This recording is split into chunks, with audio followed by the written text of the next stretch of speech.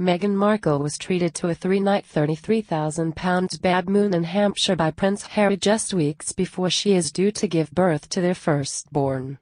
The Duke and Duchess of Sussex booked the most expensive room at the five-star Huckfield Place Hotel, a Georgian mansion favored by A-listers including actress Liv Tyler and models Cara and Poppy Delevingne. A friend of the couple told The Sun, "Meghan is only a couple of weeks away from giving birth, so Harry really wanted to treat her." Meghan and Harry's room, known as the Long Room, comes at £10,000 a night and has its own dining room and private terraces, which granted Meghan and Harry all the privacy they needed during their relaxing staycation.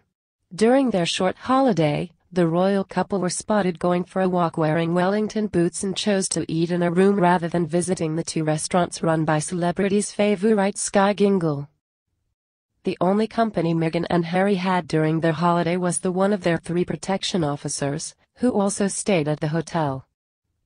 The news of the Duke and Duchess' last break as a couple before the arrival of their firstborn comes as they officially settled down in their Grade 2 listed Frogmore house. Their new home in Windsor went through months of renovation works to meet the needs and tastes of Meghan and Harry. The costs of the refurbishment amount to a record £3 million, according to the Daily Mail. Among the renovation works demanded by the pair, there has been the installation of a £50,000 soundproofing unit, paid by the royal couple, which will block out the noise from jets landing to and departing from Heathrow.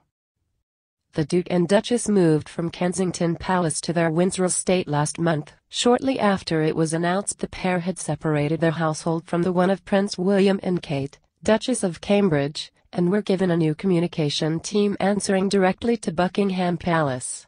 The change was announced by the Queen's Palace itself in a statement, saying, "The Queen has given her permission for the Duke and Duchess of Sussex to base their household office at Buckingham Palace." Their Royal Highnesses will appoint new communications staff who will form part of the Buckingham Palace communications team and report to the Queen's Communications Secretary, Donald McCabe. Kensington Palace will continue to support their Royal Highnesses until that team is in place. The separation of the Sussex and Cambridge households continued on social media, with Prince Harry and Meghan launching their own Instagram account, Sussex Royal, earlier this week.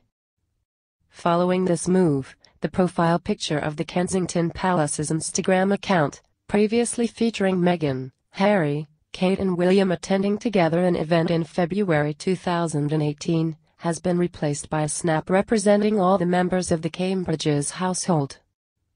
Kensington Palace didn't comment on the alleged BABYMOON when contacted by express.co.uk. What do you think?